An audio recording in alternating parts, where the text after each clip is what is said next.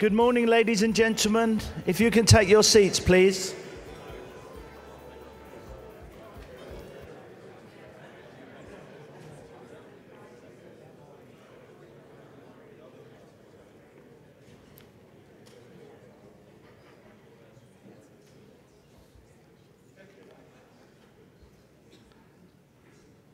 Okay, good morning, ladies and gentlemen. If you can take your seats, please. Welcome to Automotive Logistics Global 2017. And having asked you all to sit down, the first thing I'm going to ask you to do now is, can you please all stand up?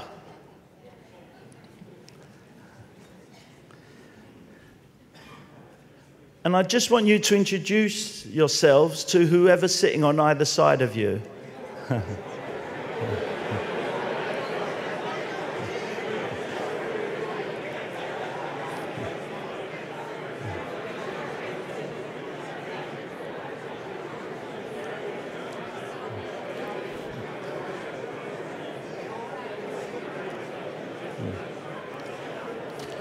Okay, I said introduce yourselves, not do a full sales pitch to them.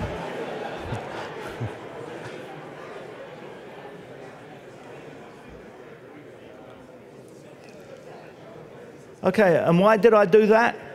Because in a way, that's what this conference is all about.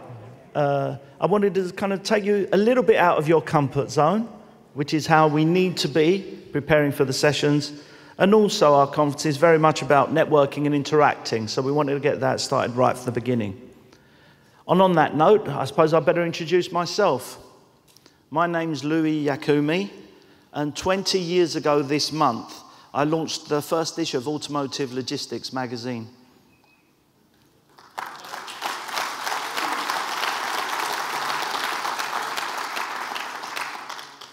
And 20 years later, I've still got the same job. Sad, isn't it? Yeah.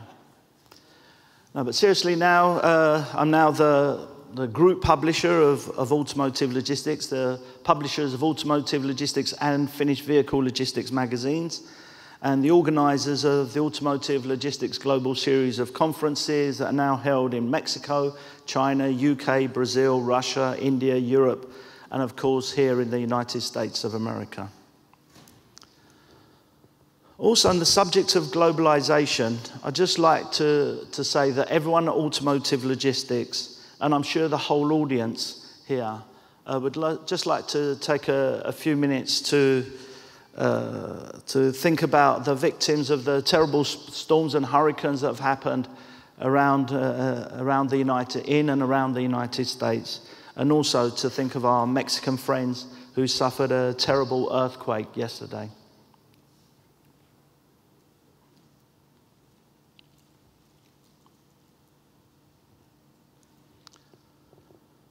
But we're back in Detroit, and I'm delighted to be back here. It's still the home of the global automotive industry, and looks like it will be for a few years to come, although things are changing. It's an exciting time in the automotive industry.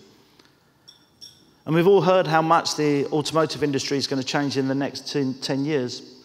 But what does that mean for us? What do you have to do differently? As our conference theme reflects, it's time to start designing tomorrow's supply chains today.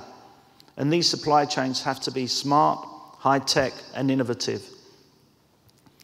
It's also obvious that the next wave of automotive logistics cannot be done by one individual or company alone, but we'll need the industry to work together. So over the next couple of days, you will hear from car makers, part suppliers, LSPs, and also from outsiders to the automotive industry to hear what can be done to make sure that the automotive logistics of the future is ready to support the automotive industry of the future. Amongst the forward-looking innovative companies are our sponsors. Our premier sponsor and premier sponsors of every automotive logistics conference since our first back in Chicago in the year 2000, Ryder. So I'd like to thank Ryder for your continued support for our conference over the years. Thank you very much. Our very first innovation sponsor, Surgere, who really encourage innovation in the automotive logistics sector, not only by what they do, but how they really push to have more discussion and focus on innovation. Our gold sponsors, Accelerated Services, Air Charter Service, CNW, DHL, DSV, Evolution Time Critical, Infor, GT Nexus, Hub Group, who hosted the great cocktail reception last night, Jack Cooper, JDA Software, Landstar, Metro Supply Chain Group, Penske, ProTrans, RJ & Sons, Syncrian, and XPO Logistics. Our global sponsors, Chanju Logistics, CDC, and Jeffco, so called because they sponsor all of our conferences around the world. And our silver sponsors, 4Flow, APL Logistics, CHEP, Geodis, Inform, Orbis, Proact, Royale International, and Schnelliker Logistics. They all have products, knowledge, and people to support your industry. So read their literature, meet their people, and make sure you visit the exhibition stand area, not just for the coffee and the cookies, but there's some really fun stands and a lot of things going on around the room, robots roaming around and so on. RJ & Sons have put some charging stations up there as well, in case your battery runs out while you're playing Angry Birds during the sessions and things like that. You may have noticed that there's no printed program this year. That's because I don't know what's going to be happening over the next 2 days.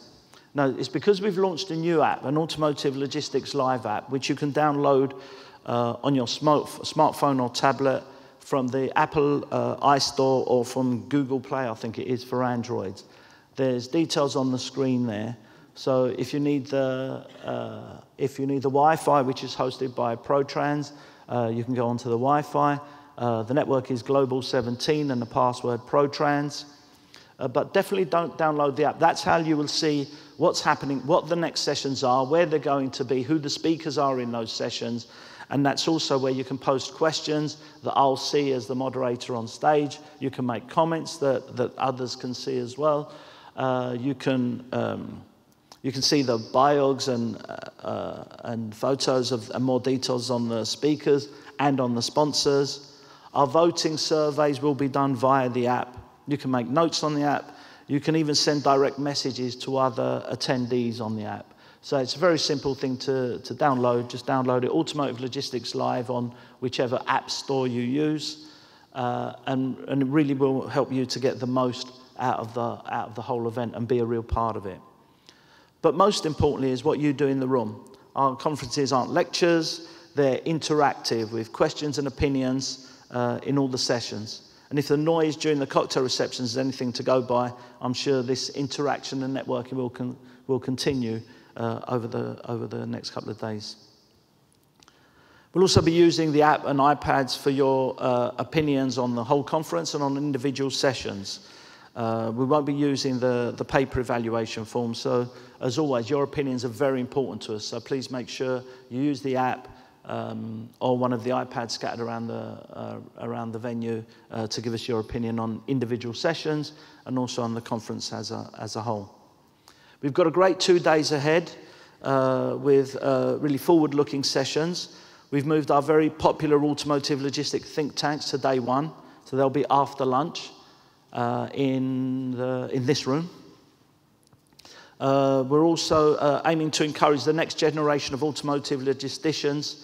So we'll be having, for the second year running, we'll have our Automotive Logistics Students Forum, where we invite about 50 students, supply chain students and other students from local universities, where we can network with them, and a couple of people make some points to them about why the automotive industry is still a great industry to be in. So please make sure you're either in the think tanks or join us for the student forum as well. We've got an amazing gala dinner tonight at the Detroit Institute of Arts, and I can tell looking around that we've got a great group of artists amongst us here in logistics. And then we have the Surgere aftergo party, the business networking event, which will be after the gala dinner tonight. And don't think about leaving early tomorrow, because we've got some great sessions tomorrow. One on game changers, special panel discussions on finished vehicle logistics and part supplies, and then the final roundup where we bring some of the VIPs together to talk about what innovation means to senior leaders in your industry. You'll also see the red and green cards on the table. those are for kind of snap polls. So maybe we'll do a quick snap poll now just to make sure you understand how to hold up a sheet of paper and I apologize to the colorblind amongst you. Wow, I'm looking at most of your dress. I think there's a lot of you who are colorblind. But the question I'd like to ask is, does the automotive logistics industry require more innovation? Should we be more open-minded for new ideas? So if you can raise your cards. Green is, yes, we need to be more innovative. Red, we're doing okay as we are. Okay, thank you very much. I forgot to mention that I'm colorblind, so all I saw was a load of grey cards up there. No, the vote was overwhelmingly yes, that we would like to encourage, develop more innovation. And as we said, that is the point of the conference. So please be ready for 2 great days. Be ready to share ideas, build contacts, to learn a little bit maybe. And I'm not sure I need to say this to you guys, but I'll say it anyway. And let's try and have a little fun over the next 2 days as well, but not too much. And now onto the first session of the day. What I wanted for the beginning of the conference, I wanted someone who's going to be, someone who really understands logistics, someone who's been through, tough times, someone who's a great athlete, and someone would be really inspirational to start off the conference. And now that I've done that,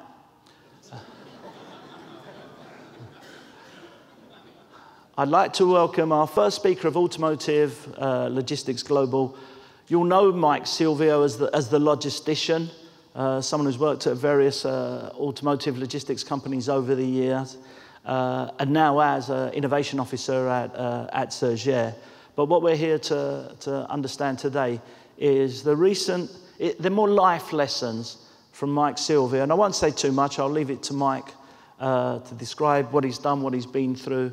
So I'd like to welcome to the podium Mike Silvio. Thank you very much, Michael. Thank you, Louis.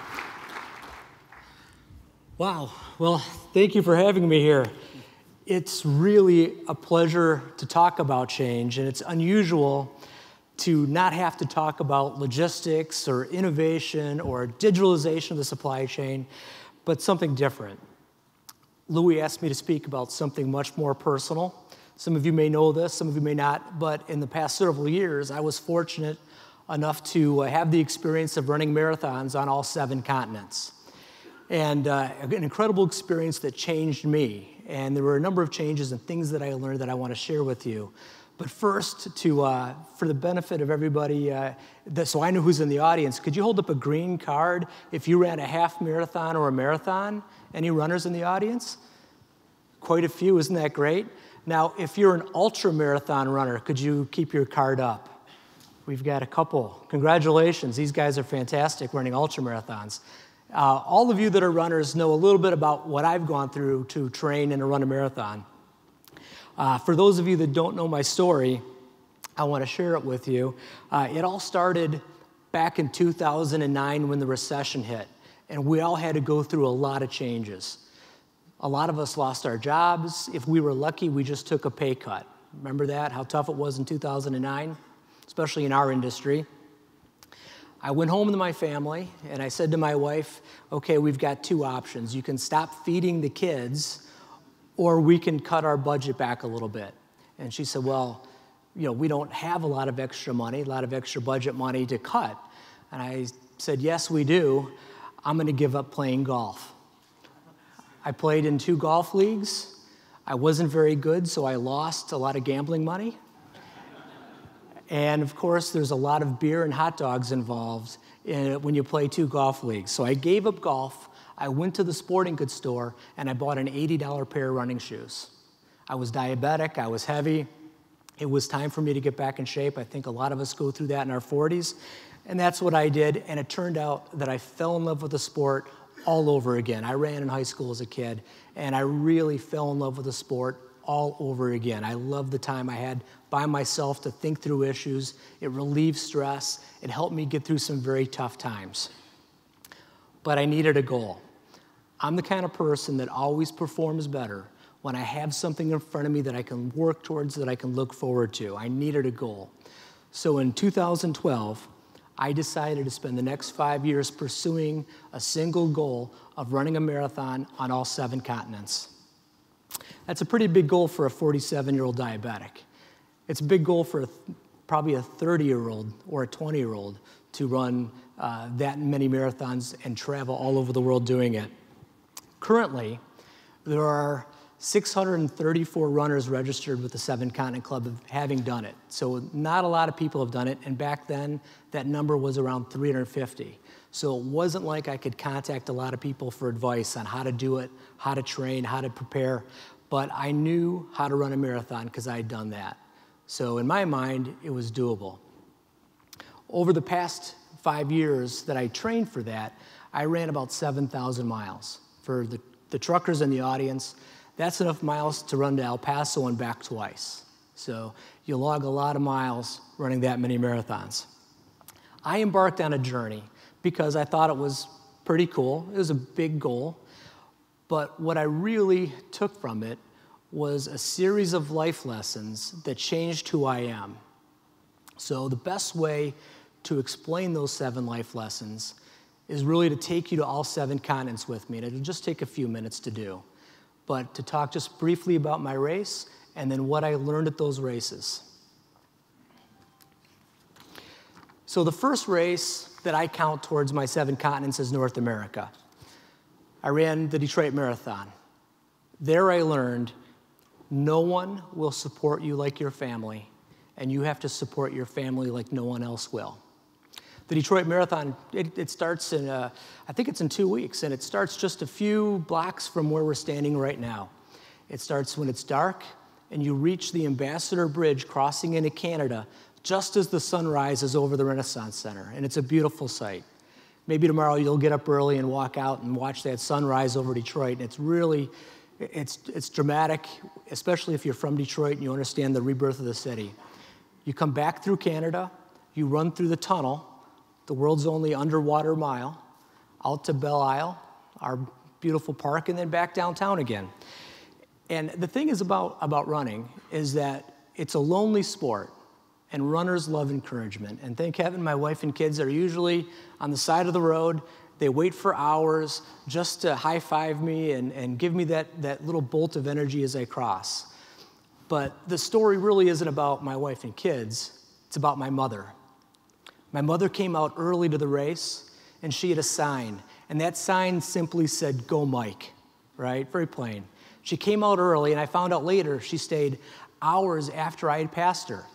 She was waiting at the base of the bridge to Belle Isle, where you would cross the bridge to get on the island and cross to get off, so she could see me twice.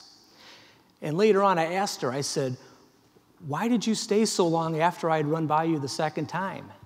And she responded, "You have no idea how many runners are named Mike."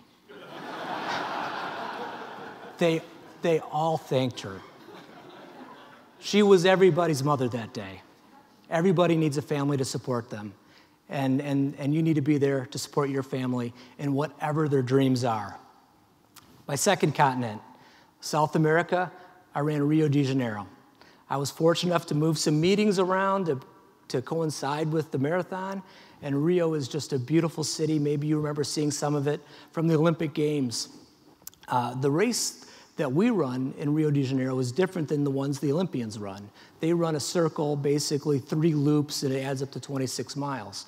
For the public, what they do is they put you on a bus, and they drive you 26.2 miles down the beach.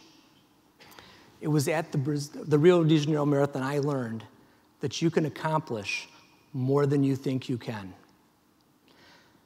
The bus didn't show up, and we were stuck. We were in the city. I think we were in Copacabana Beach. We jumped in a taxi cab and said, "Take us to the start of the race." Another thing I learned, taxi drivers don't know where races start. He dropped us off 2 miles from the start, and 20 minutes after it started, my fastest 2 miles were the 2 miles I had to run to get to the race, to run 26.2 miles. I started the race with 4 other people. They were breaking down the tents, and we crossed the starting line to get rolling. And we just started counting people. 1, 2, 3, 100, 150, 250. And we caught people and made ourselves, part of the race. Because when you start alone, you might as well have been on your own long run. And we worked so hard to become, actual participants, even though we had missed the beginning. We accomplished more than we ever thought we could. None of us had trained for an ultra. None of us had trained to run 28 miles. 26 is a stretch. But we learned that if you really have to dig down deep, you can accomplish more than you think you can. The third marathon, the third continent, was Africa. I learned that everyone has gratitude inside of them. You just have to find yours. I joined 120 other runners on an 86,000-acre wildlife preserve in Kenya. We ran in sight of some of the world's most amazing animals. There were 2 helicopters overhead scaring away the big game. The night before the race, we were tracking lions, elephants, rhinos, giraffes on the very trails we woke up and ran. An incredible experience for sure. This was part of a charity run with the Tusk Fund. It's called SafariCom, and it's the race that Pippa Middleton and Prince Harry all support, and it's one of the tougher African races.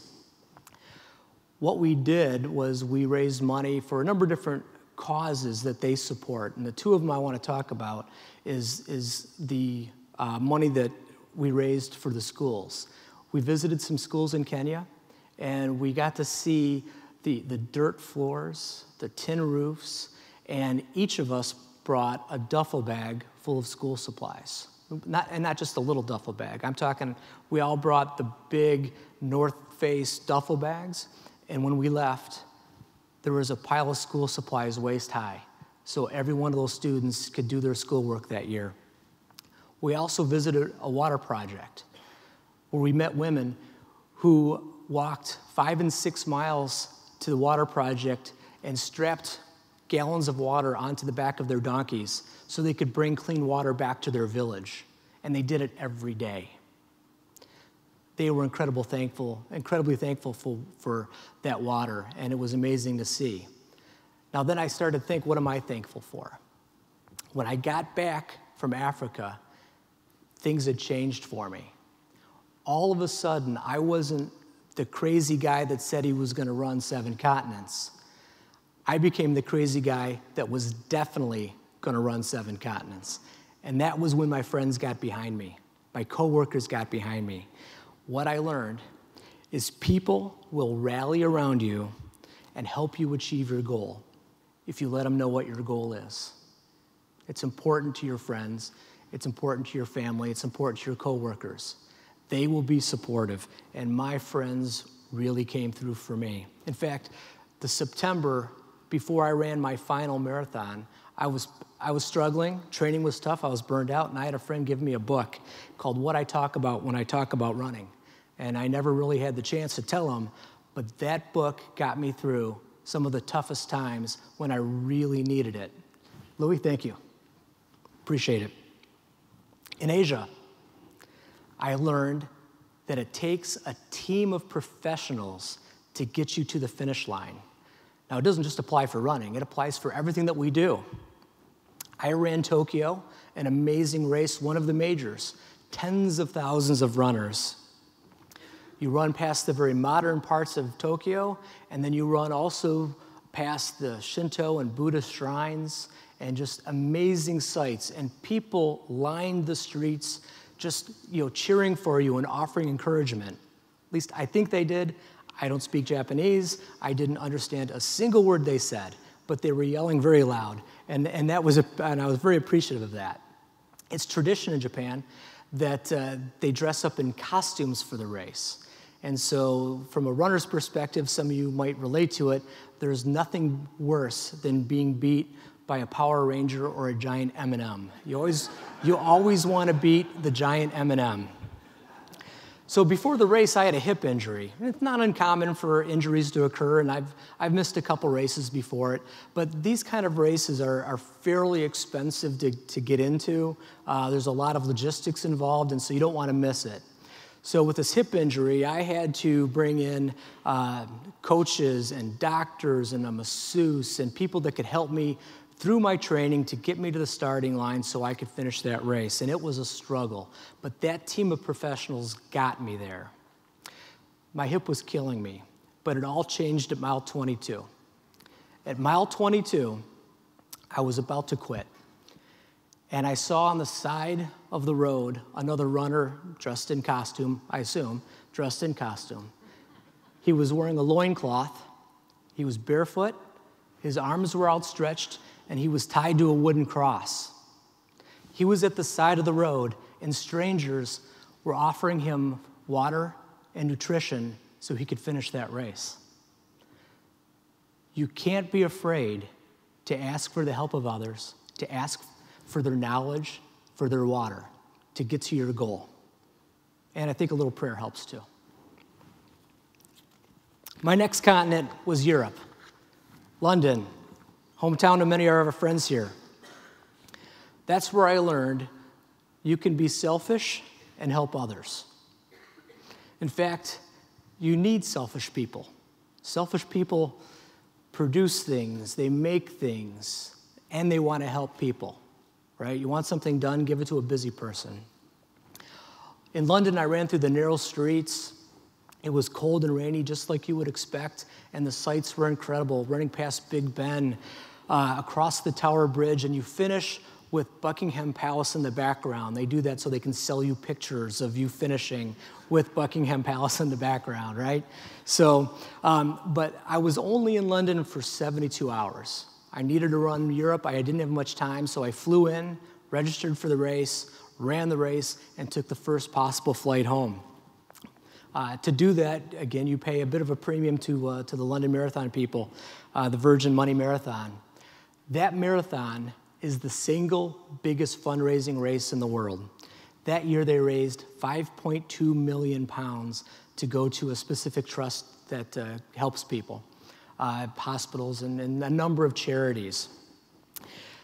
Running a marathon is incredibly selfish. Those of you that have done it, you know the time that it takes to train, the miles you put in, the time away from your family, the time away from work when you could be doing other things. It's an incredibly selfish endeavor. What I did was 7 times as selfish because I flew around the world and took time away.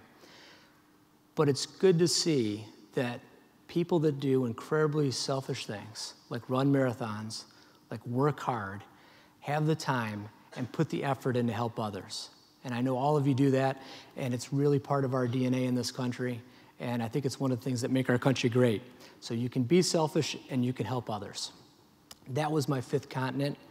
My 6th continent was Australia. I ran the Australian Outback Marathon. Dirt and dusty trails, sand dunes, wild camels and kangaroos in the outback you have to keep your eye out for. A land so barren that there were only 5 porta potties in the entire territory that we could utilize for the race. Most races you go to, there's hundreds. There were only 5, and the lines were long. I travel with a company called Marathon Tours, and usually I travel as a single, which means they find another single and they match you to a room and allows you to save money, usually about $700 per race. That's enough. I can put up with anybody for a weekend or a week or even 2 weeks. For Australia, I did something different. I learned that you need to create memories that outlive the experience. Most of these races I did by myself, and I came home and only I had the memories and a few pictures to share with my friends. In Australia, I brought my 15-year-old daughter with me. I thought, I can spend 2 weeks with my daughter. That shouldn't be too hard. Time zone changes, lack of sleep, there's a lot of crying, a lot of pain, and that was me. My daughter was fine, but I struggled. We created memories that will outlive my lifetime. We snorkeled the Great Barrier Reef. We climbed Uluru or Ayers Rock. We climbed to the top of the Sydney Bridge and touched the flagpoles at the top of the bridge. We did incredible things. I made her part of my dream. I showed her how to dream. I didn't make my life more interesting. I made her life more interesting. I created a memory for her that will certainly outlive me. So that was a great lesson for me personally. So that was my sixth continent, which leaves one continent left. Probably thought I'd never get to it. Antarctica. Antarctica, I learned a lesson, and this is the one lesson I want all of you to walk away with and take with you. We all live in a very high-stress situation, right? You know, where's my material? Where's the solution? Where's the sale? We all have responsibilities that we need to take care of. In Antarctica, I learned you have to listen to your body. Antarctica is considered one of the toughest marathons in the world for good reason. The weather can change in minutes. You never know what the course is going to be like. Freezing temperatures, steep hills, rocks, muck, and 50-mile-an-hour wind gusts really make it a challenge. The race director promised that it would be the most difficult thing we'd ever done, and it was. He delivered, that's for sure. We ran from the Russian research station to the Chinese research station. Sounds like they're a long ways apart, Russia to China. It's got to be at least 26 miles. It wasn't. It was 2.17 miles of trail that they could clear, and we repeated that run 12 times. 12 times. Hills, rocks, muck that got worse as you ran it over and over again repeatedly. It wasn't just a physical challenge, it became a mental challenge of repetition. The race was a highlight of a 2-week trip. We spent 2.5 days crossing the Drake Passage on a 300-foot research vessel, and we experienced the entire time 30-foot swells. So if you can imagine sailing through water where the swells were, this ceiling seems to be about 30 feet, it's rough waters. 2.5 days back, and you felt like you drank 14 gin and tonics because you couldn't walk a straight line constantly. But we also did some incredible things. We visited penguin colonies, we did a glacier climb, and we even kayaked through iceberg fields. Just an incredible experience. The preparation for running a race like Antarctica is difficult. You don't know what you're going to get, but you know it's going to be cold. Luckily, I'm from Michigan, right? So the people I ran with that were from Texas and Puerto Rico, they struggled. They couldn't believe how cold it was. I ran part of it without gloves because I was warm. You know, I'm used to it. Runners are in tune with their bodies. We track our heart rate. We track our temperature, our sugar levels, how we feel, how we digest. We put a lot into managing our bodies so that we can perform. That race was tough. Some people didn't finish. During the last 10 miles, I actually stopped and walked a few times. I was really struggling. When I got home, my health declined. I didn't feel right. I listened to my body, and I went to my doctor. The doctor said I was burned out. The doctor said I was overtraining. He sent me to some specialists at my urging. I went to an asthma specialist because I couldn't breathe right. I went to a pulmonary specialist. Maybe it was my lungs. And finally, I told him I need to go to a cardiologist. He laughed at me. You're a marathon runner. In fact, I'd run marathons with my doctor and beat him, okay?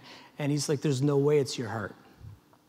I visited a cardiologist, and he quickly discovered that I had a 95% blockage in my LAD artery. For those of you that don't know what the LAD artery is, that's the one they refer to as the widowmaker. Quickly, I had an angioplasty and a stent put in.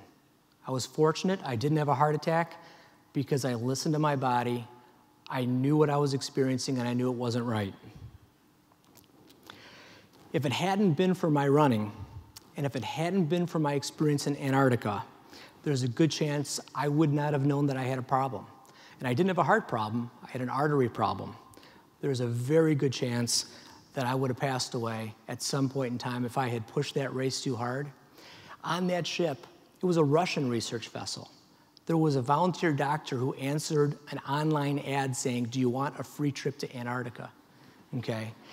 All of the medical books and all of the medications in the Russian sick bay were written in Russian, and she was from Canada. There's no way she could have done a bypass. So fast forward a year later, change, right? I'm a different person. 3 weeks ago, my baby brother, he's 45 years old, had a heart attack. He didn't see it coming. He wasn't as active as I am. He spent time in the hospital. Luckily, he survived. But that's the difference, right? Listening to your body, knowing how you feel, keeping track of it, and just going about your life and living it and not really thinking about your health and pursuing a better lifestyle. Listen to your body. No one else can hear it. Now I've changed. I spent the first 50 years of my life building a resume. The rest of my life, I like to think that I'm writing a eulogy. How do you impact change? How do you change other people? A few weeks ago, a friend of mine, Bill Wappler, who I work with, and you'll hear from tomorrow, asked me what I wanted out of life. I said, well, I've always wanted to do remarkable things. I want to be part of remarkable things. I want to encourage others. I want to continue to mentor students. I want to push myself so I can be here and share life lessons and make a difference in other people's lives. And I think that's a good goal for everybody, is to look at how you can help other people, because that's truly satisfying. In 4 weeks, I'll be running the Marine Corps Marathon and testing out the stent for the first time. I think I'm ready. I'm not in as good shape as I once was when I was running 3:38s, but I'm sure I can squeeze out a fairly good time and enjoy myself. But remember, with or without you, they're going to build cars tomorrow. You want to be here to see those cars produced, even if they don't need you to drive them. So listen to your body, take care of your health, because you want to be part of all these wonderful changes for both yourself and your family. Thank you very much.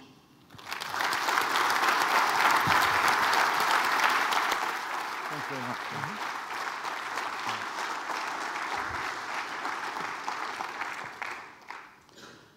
Thank you very much, Mike. What a great kind of a story there. And for sure, the life lessons that you learned from each marathon, each continent is something that we can all reflect on. So a fantastic opener to the conference there. A couple of things that that rung true to me as well. You know, you're saying the message that your mother put up in your first marathon saying, "Go Mike." Whenever I go home after a long business trip, I walk home and there'll be a sign at the door saying, "Go Louis." So. The other thing is what you said about listening to your body. So important for your health. Trouble is, my body keeps saying to me, "I'm hungry." So, and I've got to say, I think I was a bit disappointed. I actually thought it was 7 marathons in 7 continents in 7 days. So I think, big deal, 7 continents. But no, truly a great inspirational kind of story there. The next presentation, we'll be looking at how our industry, back to the automotive and logistics industries, looking forward, how things are going to change, what's going to happen, forecast sales globally, and how our industry, or maybe different sectors, are going to be affecting our industry in a big way. With the 7s also come into play there. Someone who's famous for eating 7 burgers in 7 hours for 7 days. I'd like to welcome to the podium Brandon Mason, Automotive Director and Mobility Leader for PwC. Thank you, Brandon.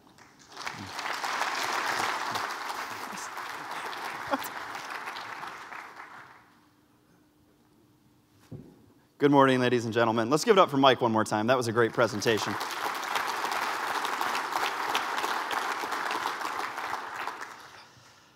So my job is sort of kick off the outlook part of the conference, give you some stuff to talk about for the next few days, and obviously, as is usually the case in our industry, there's always plenty to discuss.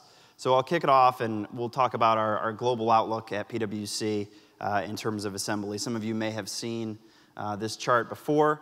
This breaks down our automotive assembly forecast between mature and emerging markets, and that's 2016 versus 2023. What you see there is that a large majority of that growth is coming from emerging markets, which is something that over the last several years I've tried to hammer home that while there is still opportunity in a lot of these mature markets, the volume growth is really coming from those emerging markets. So much so that 94% of that growth that we're forecasting, that's about 19 or 20 million units over the next 6 or 7 years, is coming from those emerging markets. If you look at the top 6 countries in terms of assembly growth, those are listed there on the bottom. China continues to dominate the landscape, 8 million units of growth between now and 2023. We've got that market hitting around 35 million units by 2023. Just vast, vast growth there. And a lot of that is driven actually by the domestic OEMs as they continue to increase their capabilities and gain share in the marketplace there. Second is India. India continues to be a net export market in terms of their sales versus assembly footprint. India, it's interesting to note, will actually surpass China in terms of their population. They'll be the most populous country in the world here in the next 15 years or so. But they are dwarfed by China in terms of their automotive assembly footprint. So even with that growth, India is only forecasted to hit around 6.7 million units by 2023. Next on that list is Thailand. Thailand, as you know, is famous for their pickup production and as an export hub for ASEAN and the rest of that region. Then we have Russia. Russia is mainly recovery volume, as we've seen that market decline precipitously over the last 3 or 4 years. So some of that volume that we're showing in growth is actually just recovery volume from previous highs. And then Mexico and the U.S., which we'll get into in a few minutes here, but of note, the U.S. we've got there is the number 6 growth market. What we don't have included, because this is from our Q3 forecast release, was the recently announced Toyota Mazda joint venture plant here in the United States. So if you add another 300,000 units to that, that actually catapults the U.S. all the way up to number 3 in the world. So for all the concern about where is assembly going within the region, sales fluctuations, things like that, the assembly outlook for the U.S. and actually the region is quite strong. So something we'll certainly keep an eye on. Next, as is always a hot topic these days, and I'll get into this more in a few minutes, what is our alternative propulsion outlook? So this is everything from hybrids, plug-in, electric, and fuel cell vehicles. And again, this is our global outlook. And a few things are driving our top line. As you know, in Europe and in Asia, it's mainly driven by the regulatory environment. We've seen several announcements over the last few months come out that the UK and Germany and other markets in Europe are going to ban the sales of combustion engine vehicles here by, it's anywhere from 2030 to 2040, depending on the market. That's a significant development, if you think about it, right? So this is not saying we're going to give consumers a choice or automakers, yes, we have increasingly stringent emission standards that you have to hit. It's up to you how you meet those standards. This is, you are not selling combustion engine vehicles. You will sell only electric or fuel cell technology vehicles. So that's really driving our European top line up. Even in China, which as I mentioned, is the world's largest automotive market, they're starting to come around as it relates to emission standards and are playing around with their own policies related to banning the sales of combustion engine vehicles. And again, if you look at our outlook, right, 35 million units by 2023, who knows what it's going to be 2030, 2040 as that market continues to grow. You're talking a significant shift in production capabilities within that market. The one market where we're kind of contrary to the rest of the world is the one that we're sitting in today, right? We're not only are we talking about a freezing or a pause of the fuel efficiency and emission standards, there's a possibility we could roll them back, right? Because in the market today with low oil prices, and we've all seen where demand stands for large pickups and SUVs and crossovers, consumer demand is not dictating that we go and get more efficient as an industry. So absent a strong regulatory environment, the U.S. will probably lag the rest of the world as it relates to market share of those alternative propulsion vehicles. As it stands today, the U.S. is only about 3% And that includes, traditional hybrid vehicles along with the plug-in electric and fuel cell. So it's a bit of a mixed bag as we look around the world. So certainly we'll have to see what develops here over the coming years and decades as it relates to policy in the U.S. and as well as around the world. All right, so I wanted to talk a minute about the impacts of the hurricanes that we've seen over the last few months and put that in some historical context. It's a question that often gets asked, and unfortunately we've been hit by two in the last 2 months. So I echo Louis' sentiments, and hopefully everybody has supported in their own way the recovery efforts in those markets. It's certainly a tough time down there. But I wanted to put this in context, and starting with Hurricane Katrina back in 2005 that hit New Orleans. And that to date has still been the most expensive hurricane in terms of the cost of recovery. I believe that was around $108 billion worth of damage that was caused to the New Orleans area and the Gulf Coast. But in terms of the number of vehicles lost, it was about 200,000 vehicles that were lost from the market. And that includes new vehicles sitting on dealer lots, as well as vehicles that are out in the park. And so what we did, we wanted to take a look at what was the impact over the following 4 months of those hurricanes in terms of new vehicle sales and what that did to used vehicles from a valuation standpoint. And so in 2005, the 4 months following Katrina, we actually saw a sales decline of about 4%. So it did not have any sort of significant impact on our new sales top line. So, as people file claims, those that have the ability to go in and purchase new vehicles, depending on the economic situation, and obviously depending on where you're at geographically in the U.S., the economics are going to be a little bit different. So new sales actually continued to decline that year. What you did see, the used vehicle value index actually shot up about 7%. So you had a lot of people flocking to used vehicles, probably because they largely couldn't afford those new vehicles. They didn't have insurance, whatever it might be. The used vehicle market, the inventory was actually kind of low around that time too. So you didn't have a lot of supply to offset that spike in demand. So you saw a huge increase in the used vehicle market.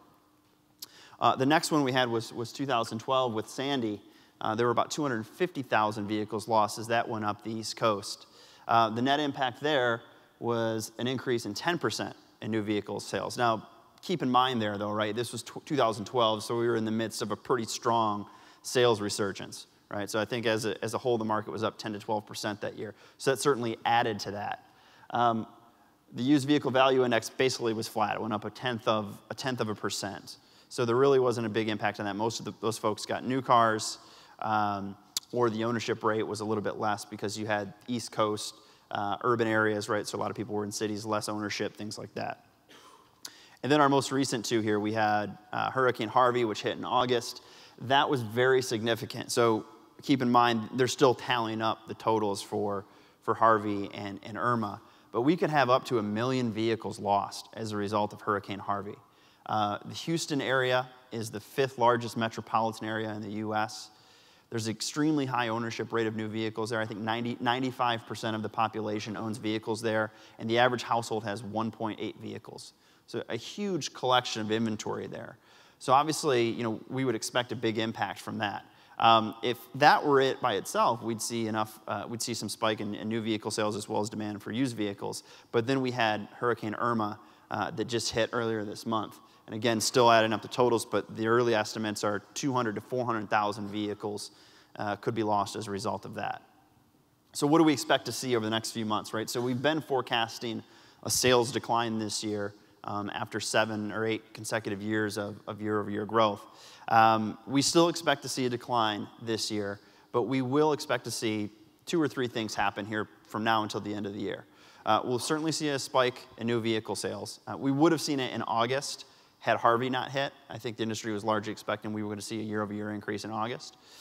We'll continue to see a bump for the rest of the year. We'll see increased incentives, and I'll get to incentives in a minute, but strictly related to targeting those folks that lost vehicles to help them accelerate that process and get into a new vehicle. We will also see a temporary spike in used vehicle prices, although we expect that to be short-lived as we now have a record number of vehicles coming off lease over the next 12 to 24 months. And the current lease market is somewhere around 30 to 35%, and we've been talking about this for a while, that bubble was going to burst at some point when those vehicles started coming back in. So that will help alleviate some of the price pressures we've been seeing for the used vehicle market. And there's our used vehicle value index. You can see, I mean, it's historically high right now, and that's indexed back to 1995. So we would expect to see, a temporary spike in that and then have it start to level off as those lease vehicles come off. All right, so again, here's our sales outlook. This is historical. For 2017, the initial forecast this quarter was 16.8 million units. We could see that exceed 17 million units now, right? Again, be largely driven by the impact of the hurricanes. We'll see what happens. We're overdue for a recession. I've also been talking about that for a while now. That should happen in the next few years. Hopefully, we're cautiously optimistic that the industry is better prepared for that. The economic impact won't be nearly as severe as the one that we saw in 2009. So we could see a leveling off of sales, in the 16 to 16.5 million unit range. You could see it dip below 16 million units depending on the impact of the recession. But certainly something that the industry can weather as we're much more prepared for that now, as we've built ourselves up around that to be profitable at a much lower level. Inventory. So right now our inventory stands at just below 4 million units. Again, this is U.S. inventory. We were concerned a few months back because inventory had actually eclipsed the 4 million unit mark, which was a little scary because I'm not sure that we've ever done that in our history. And when you start to do that, incentives start to creep up, right? Subvented financing starts to increase, more rental car fleet sales happen, and you start to push vehicles on the industry as opposed to aligning it with natural demand. To the credit of the industry, we've seen shift reductions, we've seen plant closures, plant downtime. I think we've got a strike going on in Canada right now, which could further impact inventory. The industry is attempting to rectify that, and obviously, again, with the impacts of the hurricanes, we would expect inventory to creep back down. That day supply number will likely decrease as well. So I think we're sort of away from the cliff right now as it relates to inventory issues, but something obviously we keep a close eye on. The next piece is incentives, and right now the industry stands at around $3,700, give or take. Again, in the near term, we would expect incentives to creep up, again, to help with sales of those vehicles for folks that were affected by the hurricanes. Incentives are now over 10% of average transaction price, though. That's another sort of red flag that we like to wave that says, hey, that's a pretty big chunk of change, right? If you look at the breakdown further of this, it's concerning because passenger car incentives are actually higher than light truck. And think about that from a transaction price. What's the average transaction price of a pickup SUV versus the average transaction price of a passenger car? They're markedly different, right? So if you look at the average transaction price of a passenger car and then look at the incentives that are on it, it's pretty alarming, right? Because the demand for those products are simply lukewarm in this market right now. As long as fuel prices stay low and there's a ton of new products being offered in the pickup, light truck segment, that's going to continue to wane. So inventory, if you look at passenger cars, it's roughly aligned to what demand is. I think it's about 38% versus 62% for light truck. So again, want to be careful that we don't over-incentivize too much, or else when we try and pare those down, customers get a little bit finicky. They're like, hey, where's my money? Where's my incentives? What's the deal? I thought you were going to throw money at me. So again, something to keep an eye on. All right, let's pivot now to assembly. And so this is our light vehicle assembly outlook by market in North America. So we've got U.S., Canada, and Mexico. And the story in the U.S. is pretty solid. Last year, we were at 11.8 million units. Again, if you throw in the Toyota Mazda plant that's supposed to open, I believe, in 2021, by the end of our forecast window, you're at 13 million units of assembly for the U.S. Canada is sort of the outlier in the market, so you've got a combination of plant closures and product shifts to either the U.S. or Mexico, which is actually declining that top line down to, I think it's about 1.9 million units by the end of our forecast window. And then Mexico, and the Mexico outlook actually, these are announced plants. So we don't have any speculative plants in Mexico as we used to, because a lot of those have come to fruition or have been announced. There's a possibility that number could tick upwards even further if you think about potential Chinese OEMs localizing capacity in that market. I know we've got Al Zapanta, who's presenting later in the conference, and Al and I were on a panel together last month in Baltimore. And Al, you're in for a treat with Al. He's got a lot of good insights around NAFTA and the potential impacts of that. So I'll leave it to Al to talk about that. But I do want to talk briefly about the import-export outlook for the U.S. And so what this slide represents is light vehicle imports to the U.S. by country. So last year we imported over 8 million vehicles into the United States. Roughly half of that came from U.S. and Canada. They each had about 2 million vehicles each. The rest came from Japan, Germany, South Korea to make that up. But you can see it's on the rise, all right? The flip side of that is the U.S. is actually continuing to export more product. Last year we exported about 2 million units. Those largely went to Europe and some Asian countries. So we're continuing to increase our exports as well. So obviously the dynamic there, I don't want to say it's teetering, but it's certainly up in the air as it relates to what the end impact of NAFTA ends up being, right? Whether we continue to have free trade across U.S., Canada, Mexico, whether there are import tariffs imposed. For now, we don't see a significant shift in policy, but again, we will have to wait and see on that. But we do expect to see, regardless of the outcome, more localization, particularly from South Korean and Japanese OEMs in terms of their capacity. So you could see imports tick down a little bit. Likewise, on the export side, we expect to see further export increase from the U.S. to markets abroad. And so at the end of the day, we'll still be a net importer of products, but we do expect that gap to close a little bit. All right, and so if you take a look at our light vehicle assembly top line for North America, this is where it stands. So again, despite any sales fluctuations or concerns about NAFTA, we do see strong growth within the region. So leveling out somewhere between 19 and 20 million units. 20 million units is certainly a possibility by the end of our forecast window if everything sort of falls into place. So if you're an OEM or a supplier within the region, I'd say you're in pretty good shape for at least the next several years. Don't hold me to that though. All right, I want to pivot a little bit and now talk with the rest of my time this morning to talk a little bit about mobility and specifically smart cities and some of the things that Michigan, since we're in Detroit, that Michigan and the city of Detroit have undertaken to increase and promote mobility around the world. So in summary, if we think about mobility, the freedom of mobility, the ability to move from point A to point B is being threatened, right? Huge population growth. One of the big trends that we see are people moving back into cities and city centers. It's becoming much more congested, right? So it's not just about having clean cars or efficient vehicles. It's about how do we more intelligently move from place to place, right? And those aren't necessarily just by cars. That's multiple modes of transit. That's multiple business models around mobility as it relates to ride sharing, autonomous car sharing, things like that. There's a lot of different solutions that really need to come to fruition to make mobility a reality. There's new models being tested every day.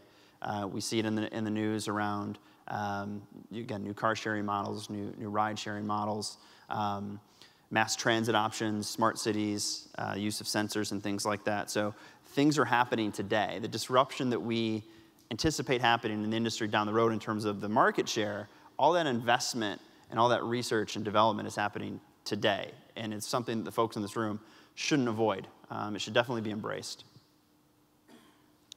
So when we talk about mobility, here's just a quick look at the way that we define our ecosystem of mobility. There are 8 modules in the world of mobility, in our mobility ecosystem, as we like to call it. And I'll just quickly run through them. We've got connected, the sales, finance, and insurance piece of that. So how are those vehicles delivered? How are they financed? The insurance industry, obviously, is one that's subject to potential massive disruption if things come to fruition around autonomous and connected and accidents decrease significantly. So that's something to keep an eye on. The digital piece of that, so this is apps, this is cybersecurity, things like that, blockchain that are really going to help define our industry for the next 10 or 20 years.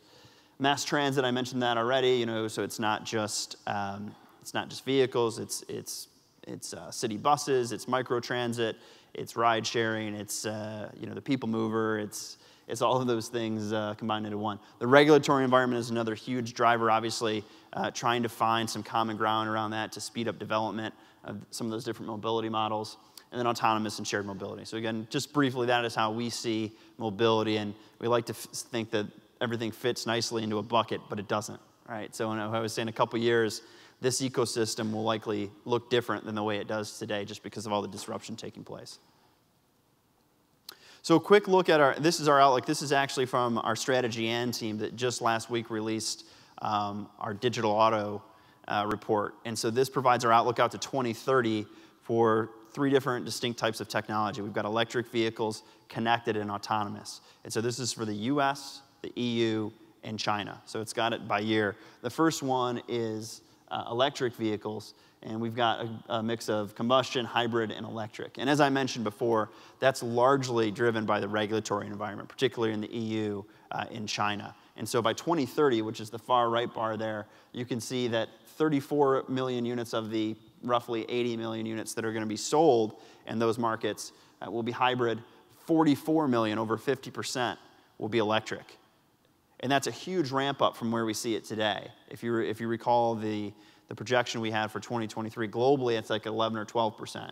We knew it would be elevated in Europe, but that's a massive jump if you think about it from 2023 to 2030. So there's a lot of disruption that's going to happen between now and then. The second chart, this is connected cars, and this really shouldn't be a big surprise, right? So everybody in this room more or less has a connected car today, right? I mean, you've got infotainment systems, you've got an OnStar, some sort of device there, your phone can connect to your car, you've got traffic reports, things like that. So really that's not a shocking thing, but we live in a mature market, right? What's interesting is even by 2030, China, who has a lot of developing aspects within that market, those vehicles will all be connected as well. And the last one is sort of like the holy grail, right? We always say connected is sort of the roadway to fully autonomous vehicles. And so this is split out by the level of autonomy. So remember a quick lesson here. So autonomy is 0 to 5, right? 0 is, your classic 1967, whatever, that doesn't really have anything except for maybe air conditioning and AM/FM radio.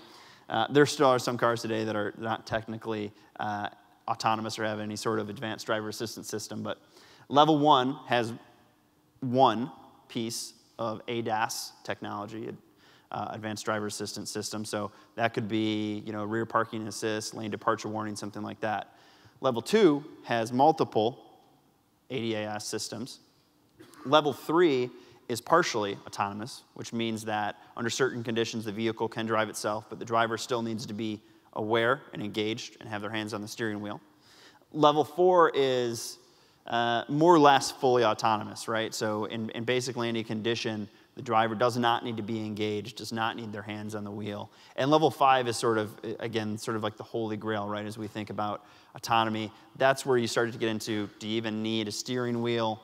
The driver can kind of take a nap, kick back, and that opens a whole new opportunity if you think about the design of interiors for those vehicles, the design, the different efficiencies that can be gained from somebody just kind of hopping in a vehicle and forgetting about it, right? Similar to, if anybody takes the train or a bus or anything like that, you kind of zone out. You're not even worried about the environment around you. So that's a brief look at our outlook for those technologies. I want to shift now to smart cities and just talk for a minute about smart cities. So, what makes a smart city? So there's not like a set checklist, right? I mean, the jury's kind of still out in terms of the different components that make up a smart city. But 4 that we see is sort of crucial to that are infrastructure. So, not just the roads, the highways, but, the parking decks, the signs, the charging stations, et cetera. All of that that comes into that ecosystem, are those enabled for smart technology? The second is having multiple transit options, as I mentioned before, that you can't just have one. You can't just have a train or a bus system. It's a combination of those things working together.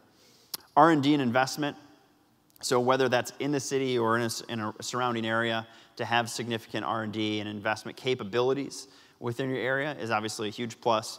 And then sort of the overriding thing there is health, safety, and security of its citizens, right? So to test vehicles, we have to make sure that those are safe to consumers and that we're not putting any lives or well-being at risk.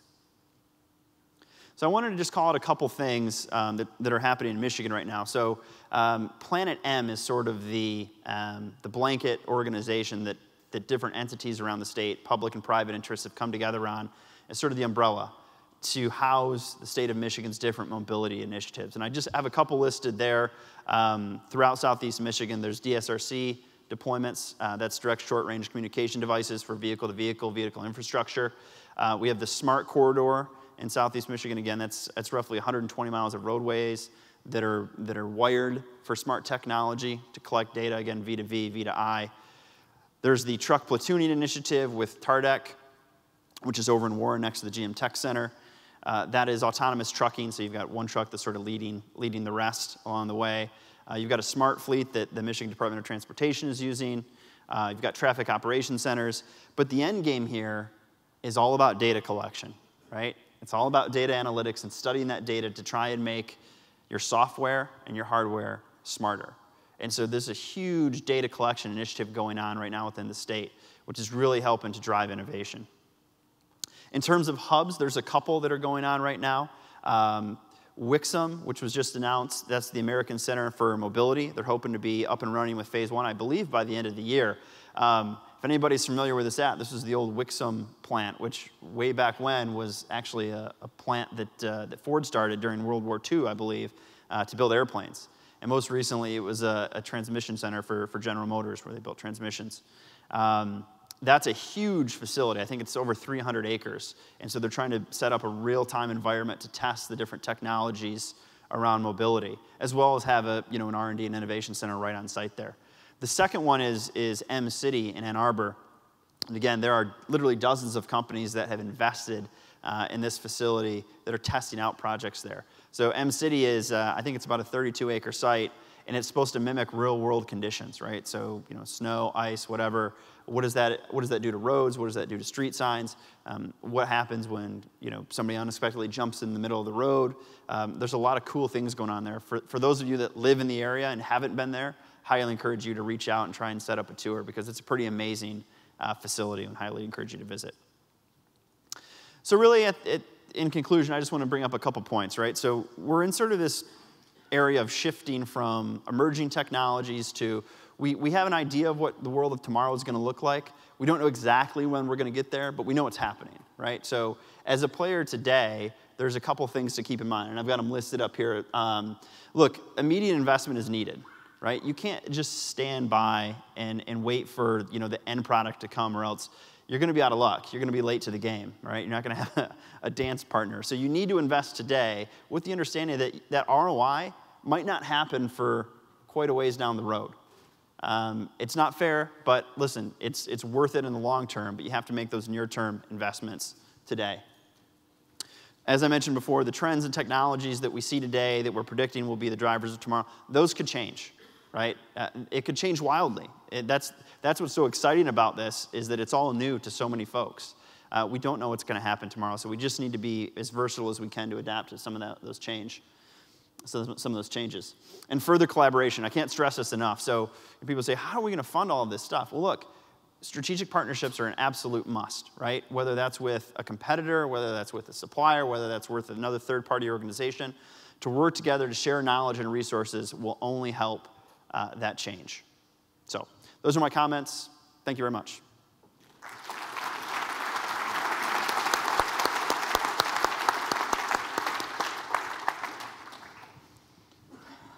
Thank you, Brandon. Again, a great kind of topical insight there from Brandon, which always does so well at our conferences. Looking at potential forecasts, we all know how easy it is to forecast at the moment for the automotive industry, but also looking forward, looking at smart cities, and also updating us on on even how the effects of storms could possibly affect the automotive industry.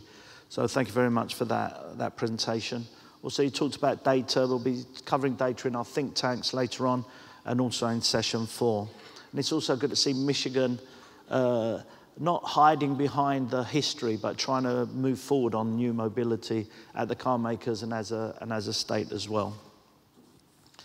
So now it's time for the Q&A. We haven't got so much time, so I'll give you a chance to ask the first questions. So I'll scrap out the questions I was going to ask about nipple chafing and things like that, Mike. So If there's any questions from the floor, if anyone wants to say, it's the usual kind of rules. Put your hand up, wait for the microphone, say your name and company name. And of course, you can also ask questions from the app. So I hope you've downloaded the app to take advantage of asking questions or making points or comments and all the other advantages of the app, which is sponsored by Jack Cooper. So a question from in the corner somewhere. So name and company name, please. Hello, Kerry Zielinski from Syncreon. We've all lived through the Betamax and the VHS timing where we had to bet on which is the strategy and which thing to put in your home. Are there any organizations that are currently working to try to come up with a standard for the mobility as we move forward? To be fair, I did not live through that, so don't you dare put me in that bucket. Yeah, look, standardization is, the sooner you can get to that, the sooner we can all move forward. I think the difficult part is it's hard to say which technology is going to win out because there are pros and cons to each. As it relates to autonomous vehicles, there was some legislation that was passed, I think it was a few weeks ago. It was House Bill 3388, which essentially federalized the oversight around testing autonomous vehicles. So while there's different technologies out there, I do think a strong regulatory environment to help guide that as opposed to restrict it is a key component of that. Right now, states kind of are on their own as it relates to monitoring autonomous vehicle deployment and testing on the streets and roads. So if that ends up passing the Senate, I think that will be a huge bill. And then obviously organizations like SAE are always huge drivers. You know, if you think about commonizing electric charging plugs, that's a good example of trying to get everybody on the same page so we can move forward so you don't have 20 or 30 different electric charging options out there. So yeah, I mean, it's important, and I think the regulatory environment will continue to drive that. But as it relates to some of those technologies, I do think it's a little early to tell. Thank you. There's another question there, is there? Alistair, next to you. Yeah.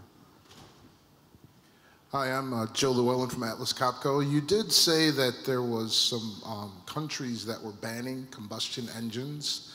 Do you foresee that the United States would ever take those kind of steps, or will we always be kind of gas dependent? That's a great question, and I'll tell you honestly, it's unclear at this point, right? So we've seen the impact when you have differing administrations in the White House, just how marked the change can be. So it's hard to say, who's going to be in office in 15 or 20 years.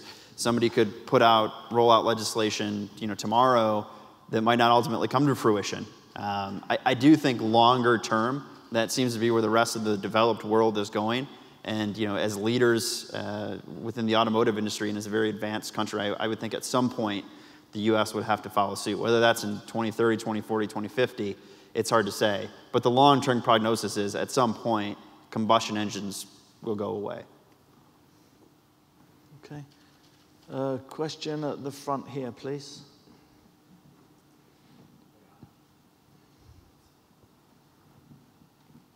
I like that we're making Chris wait. Yeah. That's not usually where he slaps me, but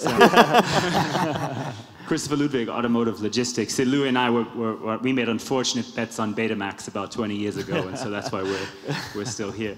I've got two quick questions. One for Mike, and this for those of you who weren't in Atlanta, where Mike actually presented a bit about how company cultures need to kind of change and adjust to let's say, encourage young people and talent in the industry. If you sort of look at something like what you did with marathons and taking all that time, in today's world, we almost would expect our executives to be checking their email while they're probably running in that way. So, I mean, do you think as a kind of business culture, we give enough space and room for people to do those kinds of things, maybe flexibly, even if it means, I don't know, not being in the office at certain times where we might expect them, or even disconnecting a little bit. So just a kind of general question on that.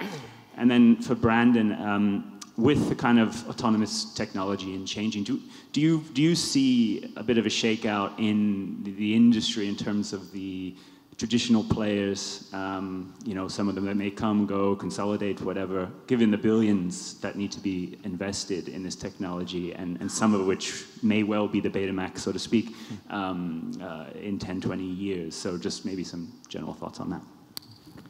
Well, I'll start by saying it depends on the organization, and it depends on the people that you work with. I was fortunate that I had a team of people where I used to work that could really handle the day-to-day, and I knew that it was all right for me to check out. And usually you hear about it where people go on cruises, like, well, I had no email, I was on a cruise. And I can tell you, in Kenya, there was no wireless, but in Antarctica, we were able to jump onto the Chinese wireless system, and so I was able to check. But for the most part, I think that people need that time to check out and do something themselves, whether it's camping or going on an adventure. I think it's a good thing for people because you come back energized. And from the perspective of someone that's young, sometimes as we get older, we forget what it's like because now we have so many responsibilities and we've got people that work for us. But for young people, they really do want to experience the world around them and need that time. And so it's important for us as leaders to help them with that and let them take that time so they can have time to grow as a person. And then when they're with us, we can help them grow professionally. So we have a responsibility to them. As it relates to potential disruption and sort of changing of the competitive landscape, I think absolutely, Chris. The digital auto study that I referenced, we identify the mobility market as a $2.2 trillion market by 2030. But the takeaway from that is that the percentage of profits from those traditional OEMs and automotive suppliers are going to shrink considerably because there's so many new players coming in.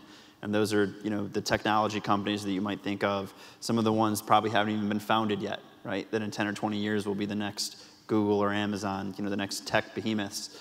And so obviously as profits shrink and the competitive landscape becomes more and more intense, you're going to have some consolidation, and there are going to be some folks that simply don't make it. So I don't think there's any question whether or not it's going to happen. The real question is, what's the pace of change for that, and how impactful will it be as it relates to mobility and all the disruptions that are going to happen there. Okay, thank you. There was a question, just front middle here.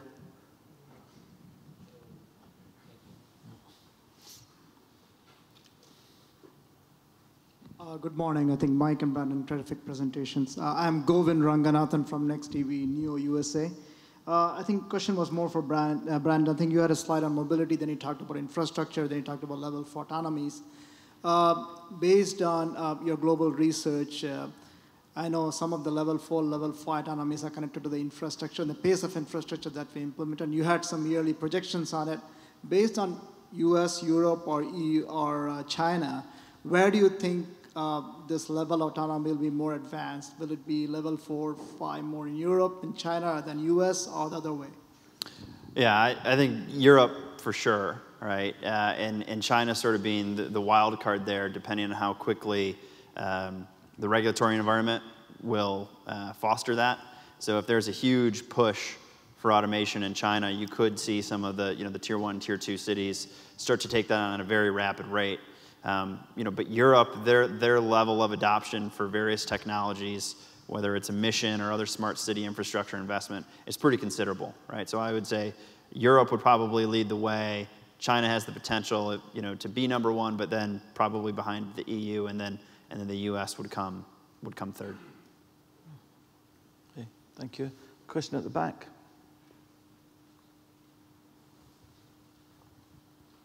Hello, I'm Sarah Liu from General Motors. I would like to ask about the technology innovation in logistic area. The first question is regarding the blockchain you mentioned. I know that Walmart has started the research in blockchain application in food traceability. How do you think the blockchain could help in automotive logistics? So I won't admit to be an automotive logistics expert, but the thing about blockchain is that while it was originally intended to help with financial transactions and things like that, to safeguard those, what they're finding with blockchain is that there's all sorts of different possibilities as it relates to cybersecurity there. So I won't get much more detailed than that. Happy to have a conversation afterwards about it and get you in touch with the right folks. But I do think there's, I don't want to say endless possibilities, but if you think about the high priority that's going on right now with cybersecurity, as we've seen over the last couple of weeks especially, blockchain has a huge potential as it relates to any area, right? So including automotive logistics. Sorry, just follow up with, I was thinking about like the container traceability, would that be helpful? I think, again, to kind of cover Brad, actually maybe if Mike, have you got anything to say to that point? Well, just with container traceability, I mean, it offers a large amount of data that is accessible and knowing exactly where materials are moving. And there's a couple keys to it. One is looking at the payback and knowing what you have and how you're utilizing your assets and the labor it takes to figure out where those assets are at. And I know there's some great displays out there and people talking about that, but there is so much activity, there's so much inbound material that if we can pull that information together and use that information to make better decisions, the payback would be rapid and the benefits would be large for the industry. But bringing it all together and getting companies to work together is the key thing behind it. Multiple tier ones, multiple OEMs, and creating that foundation of information. Oh, yeah, I think it's interesting because that's a question I was going to ask. I was at the Knowledge in Data Discovery Conference, and the people were talking about logistics, like the traditional area where the data consolidation is not so good, and technology like machine learning or artificial intelligence is not easy to apply in this area because of the data issue. So moving forward, how do you think this industry, like different players in this industry, could work together in terms of like data sharing, data consolidation, so that we can moving forward to a more collected or more intelligent like logistic system? Well, I think that having multiple manufacturers and tier companies selecting the platform that they're going to work with is important. But the thing about the technology is that there's so much information currently available. You get information from key punching, from barcodes, from RFID that's being implemented. So there's all this information that's available, and it's getting into the right system. Now with the cloud technology where the information can be stored, not individually but collectively, that the AI people can quickly work on it and come up with information that you can make actionable decisions on. And so it's really an exciting time to be a part of that, because you've got inbound material and you've got outbound finished vehicles, and there's so much information. It's ripe, and there is a considerable amount of information available right now. We've been really doing things from a transportation standpoint the same way for 25 years, and that's barcodes and paperwork. And so now we're really ready to move beyond that and utilize that information and other new information to make better decisions and faster decisions. And I'll add to that and just say, I mean, I know there's a whole host of new platforms that are available out there to gather data, analyze data. I think another key is, the folks in this room, the willingness to share data with one another. Because again, as I said in my comments, that'll help drive innovation, that'll help drive efficiency. So I know, data management and the sharing of data is always a sensitive topic, but the willingness to be more open about that and more transparent, I think will help accelerate things as well. Yeah. Okay, thank you. And we'll be covering these areas, the data and blockchain, in the think tanks after lunch, in session 4, and blockchain probably more in session 5 tomorrow morning. So they're very good and pertinent questions, but they'll be covered more this afternoon and tomorrow morning. So I think it was a great start to the conference, a great first session. One of the ways you can use the app is if you can give us your opinion on on the first session. Please let us know if you think it's been useful, interesting. So please, if you can use the voting, go to the voting part of the app, and it gives you the opportunity to rate the session. And of course, if we get completely low marks, then the ejector seats will actually start working on the stage. I'd also like to invite Hayden Smith from Syncreon, just to say Syncreon are the hosts of the coffee break. So I just wanted to give Hayden a chance just to say a few words. Sure. Thank you, Louis. Thank you, gentlemen. What a great start to a great conference, and we certainly look forward to it. The group in the room today certainly won't be running 7 marathons in 7 continents. However, we do have a 2-day marathon of meetings and exciting stuff. So Syncreon would like to invite you, obviously, to have a coffee to help you get through those 2 days, maybe an extra support during the 2 days. So please have a coffee on us throughout the conference and come by and say hello to us at our booth. So thanks, Louis. Thank you, Hayden.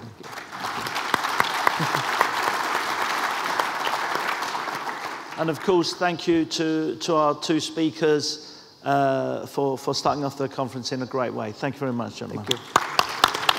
Well done. Thank you.